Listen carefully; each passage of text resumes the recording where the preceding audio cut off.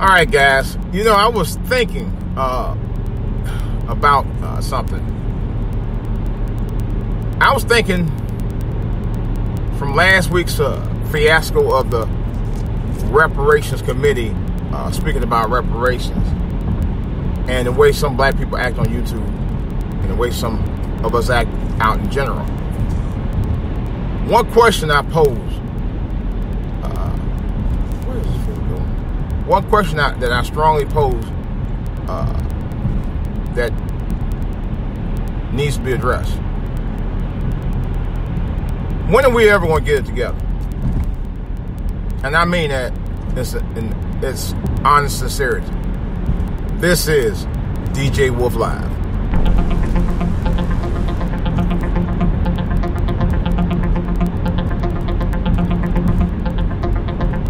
You know, I thought about a couple things in life, man.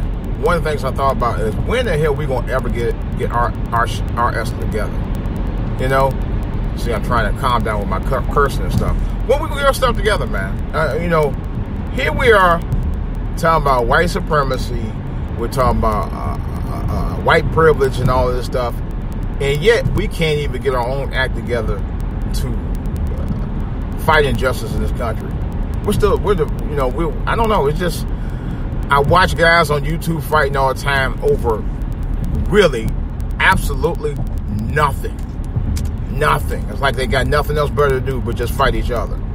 You know, a YouTuber had to bring it. I had to post a video about that. Now, he's totally right. I forgot the guy's name, but I'm going to post it if I can remember it. I think I know who it is. But yeah, this I tell you, man, what is this idiot doing? Come on, man. Don't play that game out here. You know daggone what he's doing. You know what you're doing. You're not even trying to drive. I'm going to do a whole podcast on these lane drivers out here in the DMV, man. They play too many games with people on the road. They really do. And they do it all the time. They do it all the time out here. You know. But, you know, I just, you know, the guy had brought some major points about, you know, we fight all the time. We fight at parties. We fight at church. We fight at stores. We fight everywhere, man. Over the dumbest stuff. You know? And it's just ridiculous, man. And I hate to say it, but I could sometimes understand why some people give up on their own race. Our race, anyway. I could kind of understand that. I can understand the sentiments fully because we're tired of it. You know, here y'all contradict yourself. Well, we need to band together and do this and that other. We don't even band together just to be civil with each other. You know, we don't. I know y'all don't want to hear me talking about it. You know, considering I have around 200 subs, y'all don't want to hear me. And then many of y'all will come to my channel and y'all view it, but you don't want to like it. You don't want to subscribe to it.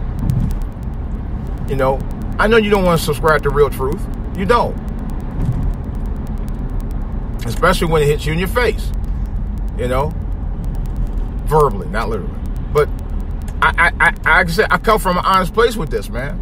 You know, there's no really, I found out over the years, there is really no honesty in a lot of our culture with among ourselves. We don't have that. We refuse to do it. We like to phone it up with each other. People do it all the time. Trust me, I know. And we just constantly keeping up a bunch of BS all the time, man. And I'm like Tommy on one thing. If there's three, it won't be, me won't be, you know.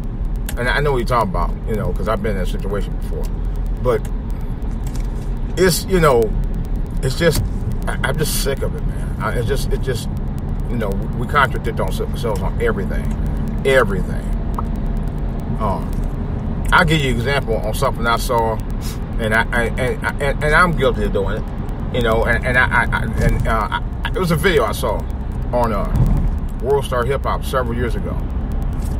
I don't think it was on World Star Hip Hop. It was a video of this mother slinging around her 2-week-old child across the floor.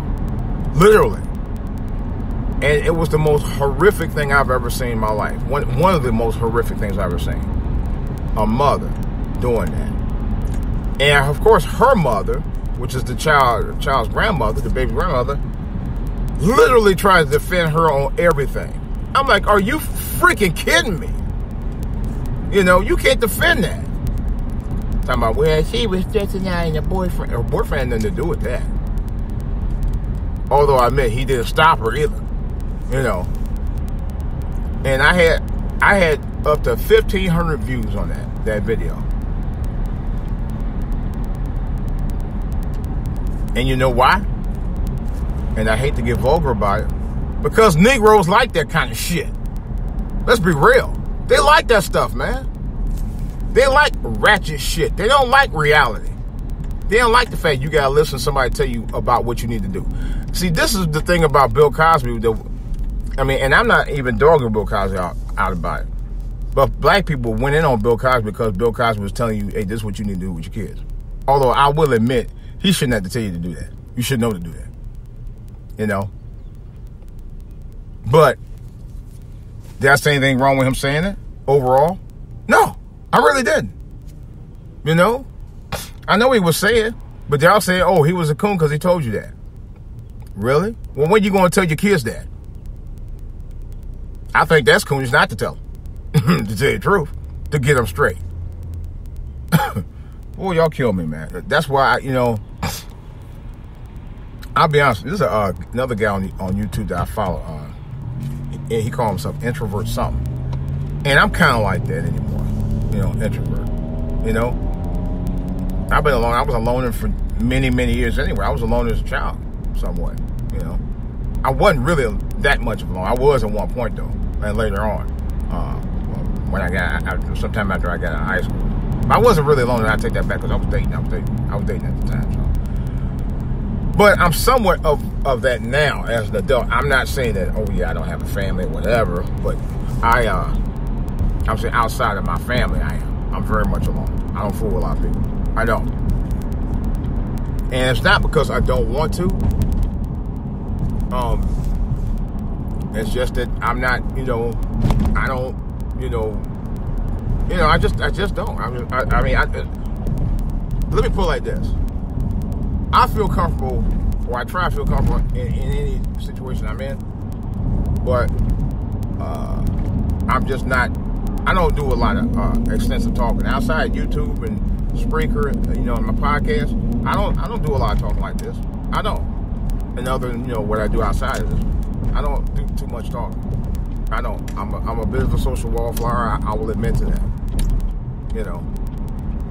But there's so much different mess going on. And people you think there's your friends, and I've had that happen too. Where, you thought you was friends and try to use you and stuff. I just stay away from that mess. They try getting good on you and your family and stuff. I had to cut them off because I see where they were going with it, and I wasn't going that route. Period. I wasn't going to be led astray, and wasn't going to let nobody lead me astray. Period. So I just kind of stayed to myself, And like I said, it's not intentionally, but it's what I have to do. Because this world's wrong, man. This world's cold as hell, And we as a culture, man, as a people, just let our, our emotions get the best of us, and then we go in on each other. Not learning to talk about things. And that's the other thing. I found out myself over the years. You try to have honest conversations with your own people sometimes, and then they get mad because you're having an honest conversation. It's not even shade. It's just, hey, this, that, the other. And they, this is why I just like forget it. It's done.